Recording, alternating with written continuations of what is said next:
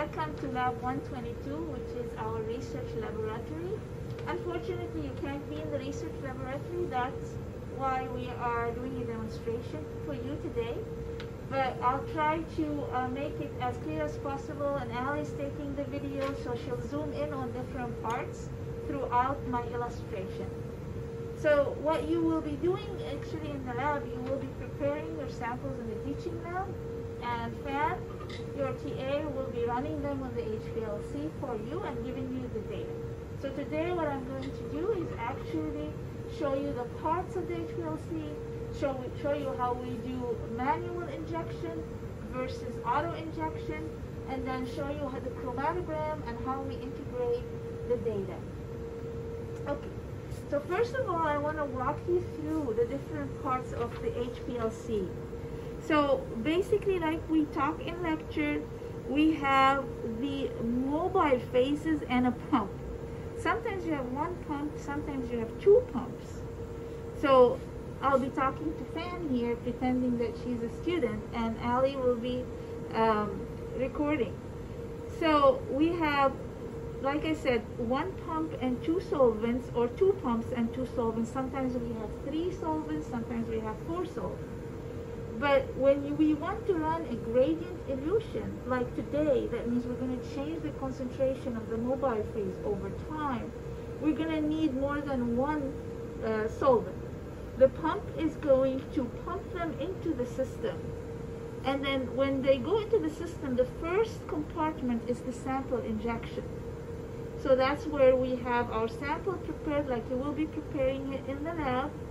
And then we will inject it either manually or using the auto injector, which I'll show you in a minute. Then it goes from the injector to the guard column, and I'll show you the guard column in a minute and what we do, why do we have a guard column. Then the HPLC column, and from there your sample is going to go through the column and separate based on its affinity to the stationary phase, and then leaves the column one component at a time, hopefully if we achieve separation, and then goes to the detector to get detected. There are different types of detectors. We'll talk about them in the class. The one detector that we will be working with is UV detector, and we have a particularly something called photodiode array detector. And the photodiode array detector is very unique, and it has very specific ability that we will talk about today, compared to regular UV detector. And then from the detector, it will give you a signal. As the sample goes through, every component is going to give you a signal, and then you'll have chromatographic peak, and we're going to integrate those chromatographic peaks. After leaving the detector, it will be going into the waste, or if we need to collect the sample for further analysis, it will we will collect it in a tube, and it goes for different types of analysis. Today you are going to separate caffeine and detect it and quantitate it. So what you did in the lab is you prepare, or what you're going to do in the lab is you're going to prepare different beverages, and then you're going to separate the components of the extracts using this column, and then you're going to detect caffeine and quantitate caffeine. Now this column here is a C18 column. So what that means, I'll explain in lecture if we haven't gotten to that part yet, is that you have silica bonded to 16 carbons in a chain. That means, that's what we call it C18, sorry, 18 carbons in a chain. So that makes it hydrophobic. That makes the stationary phase hydrophobic. So when the silica is derivatized with C18, then the column or the stationary phase becomes hydrophobic. So we have a hydrophobic stationary phase, and then we're going to be starting with a very polar solvent. So we're going to be starting with 0.1% acetic acid solution, which is water with a little bit of acid, because that's the specification for the column, that you have a certain pH. So we start with water. Actually, this is water. So 0% acidic, 0.1% acetic acid in water is your solvent that we're starting with a very, very small concentration of solvent B, which is acetonitrile, also with acetic acid to get to the pH that is desired. So if we close up here, Allie, you will see that we're starting with 0.99 ml per minute water and 0.01 milliliters per minute acetonitrile. So that's 99% water to 1% acetonitrile. So this makes the starting mobile phase polar. So if we have a non-polar stationary phase and a polar starting mobile phase, this makes this mode of separation or mode of chromatographic separation what? Other thing that I want to point out too is the guard column right here. So this guard column, from the name, is guarding the column. So when we prepare our sample, there might be impurities in the samples or the extracts that we are preparing to inject on the column. So these extracts, we filter them with 0.45 micrometer filter. However, there could still be impurities that interact very, very strongly with the column. And then if there is no guard column, they will go on the column and they block the column.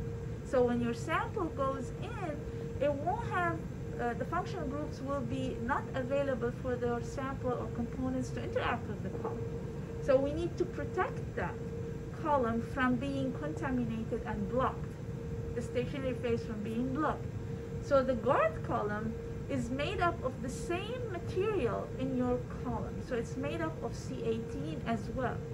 So what happens is when you inject your sample and it goes onto the guard column is going to absorb the impurities. And the rest of the sample is going to go on the column and get separated and protects the column. So the guard column usually is kind of replaced over time, like every 3 months potentially. If you're using it a lot, you would want to put a new guard column. Otherwise, it'll be saturated and the impurities will start going onto your column. And also, you will start having high pressure on your system, which you don't want that because it would damage the column.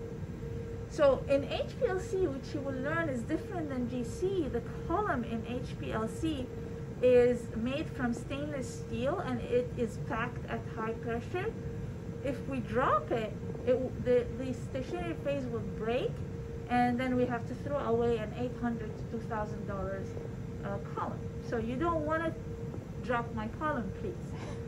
So then the other thing, the difference with the GC is the column you'll see is very different. The capillary column is very, very long. They don't use guard column. Why? Because actually in JC, after injecting several samples, they cut the column. So they cut the front of the column because the front of the column would be more contaminated with impurities. But you can't cut my column. Yeah, that is not possible. And I don't accept doing that. Okay. So, so that's that. Now I'm going to walk you through the different components of the HPLC, which we haven't gotten to that in class yet, but we will. So the first important thing you want to know is you have your solvents that needs to go into the pumps. Each solvent, in this case, have its own pump.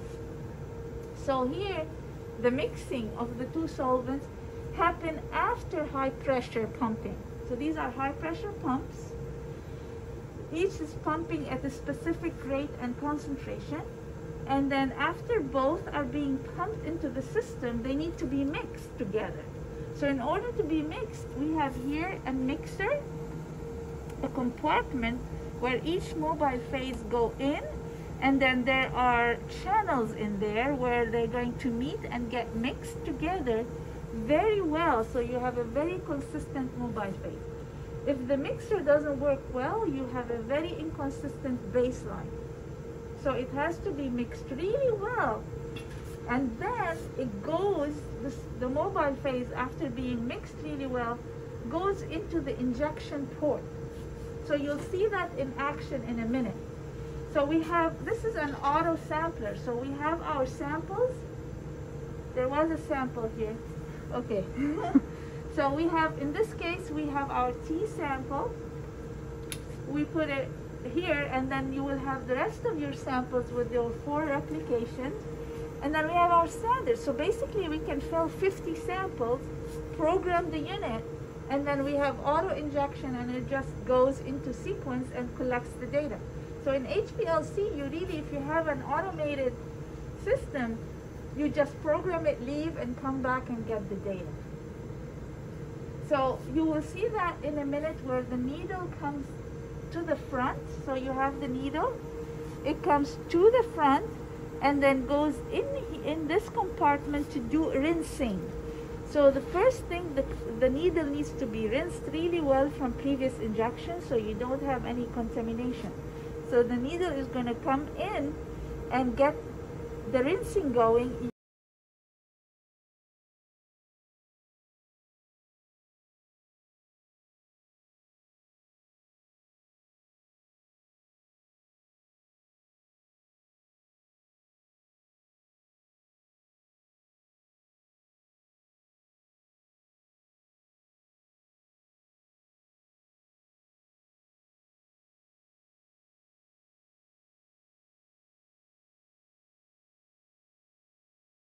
And